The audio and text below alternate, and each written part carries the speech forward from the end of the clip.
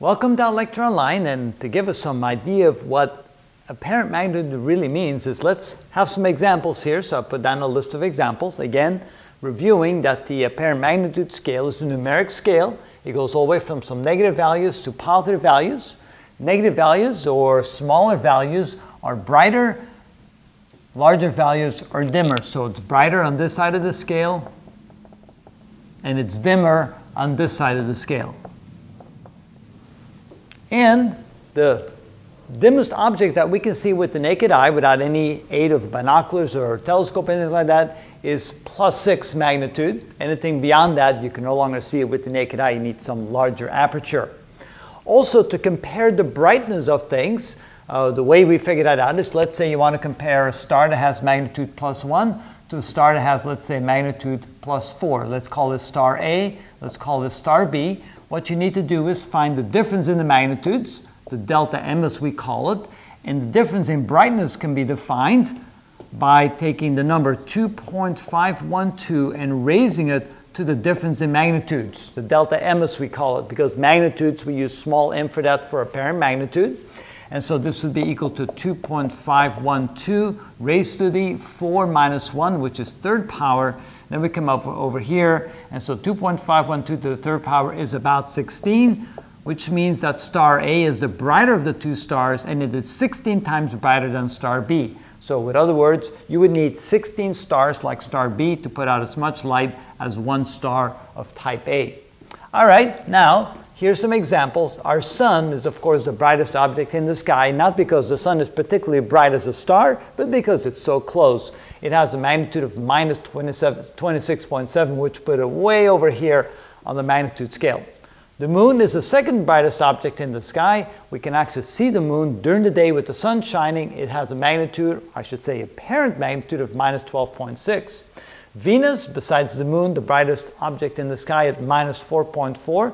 It's the brightest planet and it's much brighter than any star out there.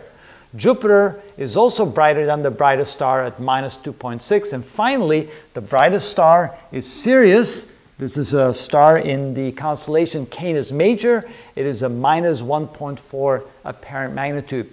So how much brighter is Venus compared to Sirius? Well, notice the difference. If you compare the two, the difference would be, the delta M would be equal to 3. And here that fits right into the example. That means that 2.512 to the third power is 16. And therefore, you could say that Venus is 16 times brighter than Sirius. It puts out, at least from the way we can observe it from here, we can see 16 times as much light coming from Venus as we can see from Sirius. And of course, Venus doesn't actually put out light itself. It simply reflects the sunlight.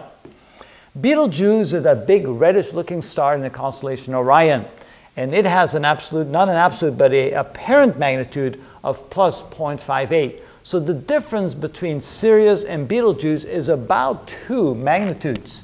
So the difference, the delta M here, is about 2, and again, coming over here, 2.512 to the second power is 6.5 times. In other words, Sirius is 6.5 times as bright as Beetlejuice in the sky. In actuality, Beetlejuice is actually a brighter star, but it's so much farther away than Sirius. Sirius appears brighter to us, and it's all about, at this point, apparent brightness. In a later video, we'll show you something about absolute magnitude.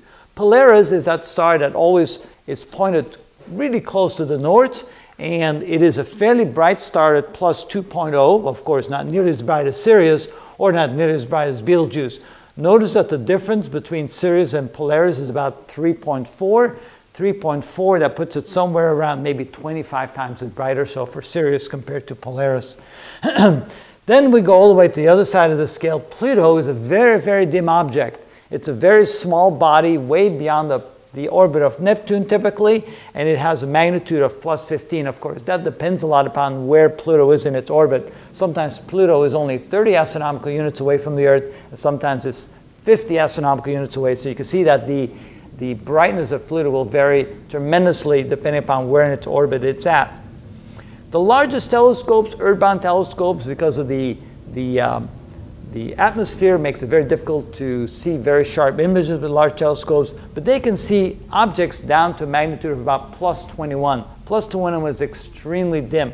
If you compare, let's say, plus 21 to Polaris, that difference is almost 20 magnitudes. So let's just say about 20 magnitudes when you come over here. 20 magnitudes, 2.512 to the 20th power. That is 100 million times. In other words, a large telescope can see objects that are 100 million times dimmer than the star Polaris. It's amazing what they can do. And then, of course, Hubble is the champion of them all. Notice it can see objects to dimness, in a way to, we call it apparent brightness, but at this point you could all talk about something really, really dim. At plus 30 magnitude, notice the difference between, like, let's say Beetlejuice and Hubble is 30 magnitudes. What would 30 magnitudes signify? So put another row in there, 30 magnitudes, that would be 2.512 to the 30th power. And that would be another 4 zeros behind that. So that would be 10 billion, that would be 1 trillion times. So that's a million, that's a billion, and that's a trillion. In other words, the Hubble Space Telescope can pick up images that are 1 trillion times dimmer than a star like Betelgeuse. It's absolutely amazing what we can actually see with Hubble, and the reason, of course, it's up in space. There's no atmospheric interruption, no atmospheric blurring of any type, so you can see very, very dim images to a dimness, I guess it's still apparent magnitude of plus 30. So hopefully that gives you a good feel of what apparent magnitude is. Again, it's the magnitude or the brightness that the object appears to us from here on the Earth. It doesn't reveal anything from its true brightness, because it could be a very dim object that's really close, appearing bright, or a very bright object very far away, appearing dim. It's just the way it appears to us from the Earth. How bright does it appear? That's what we call apparent magnitude, with some good examples.